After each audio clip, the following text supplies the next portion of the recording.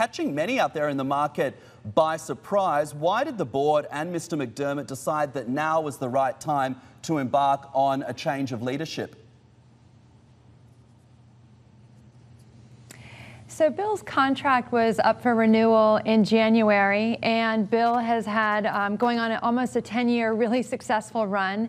And as he reflected, he thought about the timing, he thought about the strength of the company now, and rather than thinking about handing over the reins and kind of going through a transition at the beginning of the year, which is really our most busy and active time setting the strategy and getting the new year in motion, he felt now was the appropriate time to come out. We had a great, strong quarter.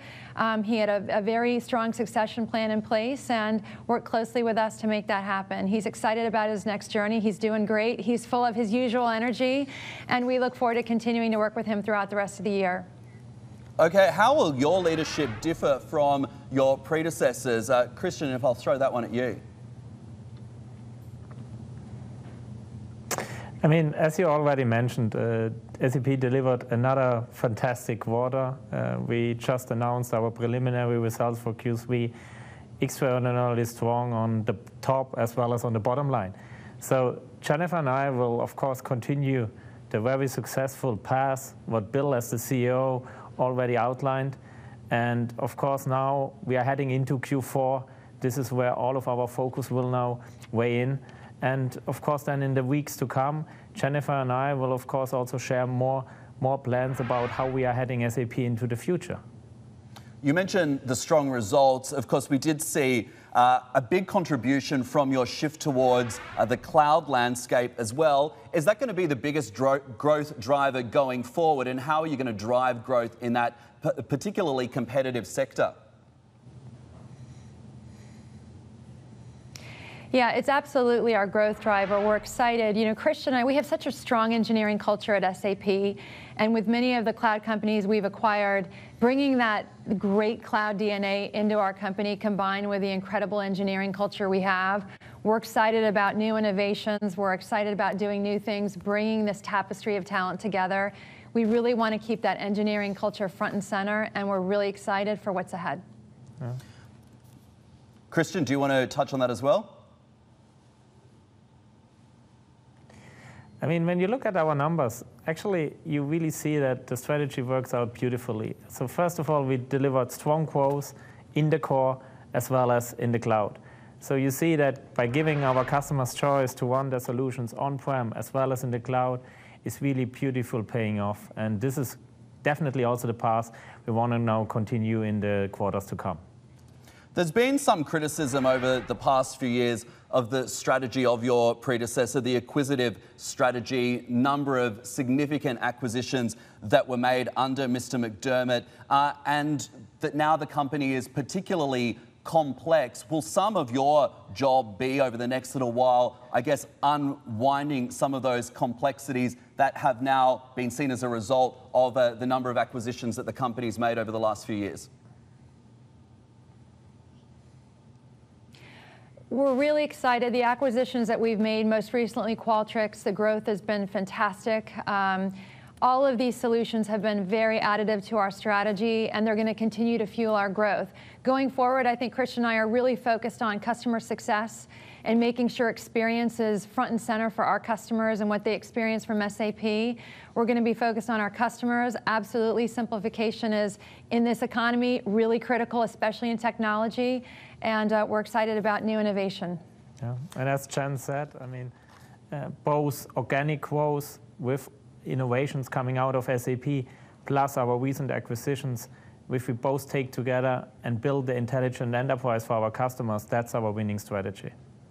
Let's talk about the global economy then. You are, of course, a global player, but you have your roots in Germany. Which part of the world economy worries you the most as you now move into the C-suite and take up the roles as co-CEO? Do you see a European recession, of course, Europe looking particularly vulnerable, or a recession in the United States? I mean, first of all, when you look at our numbers, and we will share more details in the next week, you will see a really decent growth across all geographies. And SAP is doing really well both in North America as well as in Europe, and of course, high growth also in Asia. So we are actually very confident also for the quarters to come. We see an extremely strong pipeline in all geographies, and we don't see any downturn in one of our geographies. Are you worried, though, about what's on the economic horizon, given the fact that we've got this trade war between China and the United States? Of course, we know that the president will be meeting tomorrow, Friday afternoon, so in a few hours' time, with Chinese officials to try and end the impasse. But technology has been really caught up in this trade war, this ongoing trade war between China and the United States. Does that worry you, being a technology-based business? And what would your message to the president be about the trade war and, of course, the fact that it's now gone on for about 18 months? Yeah. I'll stay out of the politics, but I'm really excited about the fact that we have a global business. We're in 190 countries around the world, and it gives us balance. And to be able to really have so many different customers that we can work with, we are able to really understand what's going on, to hear from them, understand what's most important. But the one constant in a time of uncertainty is technology. Every business themselves are becoming a technology company, and this has been very important for our growth, and it will continue to be. So we remain optimistic. Q4 is our biggest quarter. We have we got a lot of work to do. We've got a team that's really excited. We have great momentum coming out of the third quarter.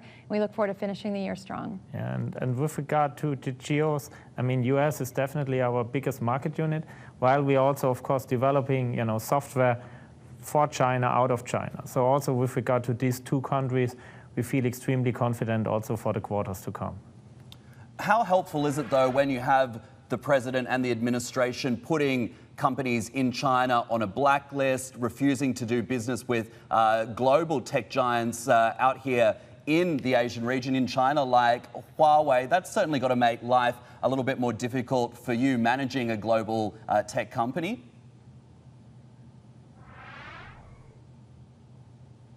I mean, definitely it makes the business not easier.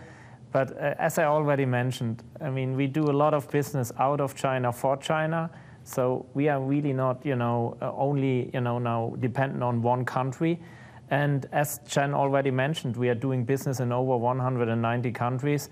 We have a strong development base across all regions of the world. So we can serve all of our customers at a global scale also going forward, independent of what the political situation is. Final question to both of you.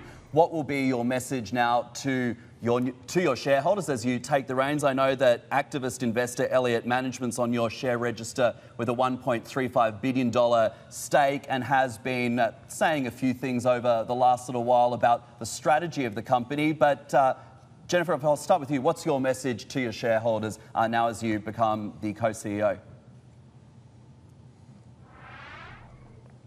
We have almost 500,000 customers. Our focus is on making those customers successful with business outcomes using our software. Happy customers leads to more revenue.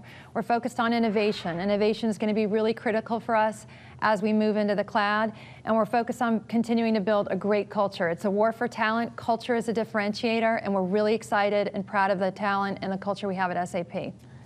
Yes, and from my side, I mean, Elliott is a very important investor, as we have many other important investors of SAP.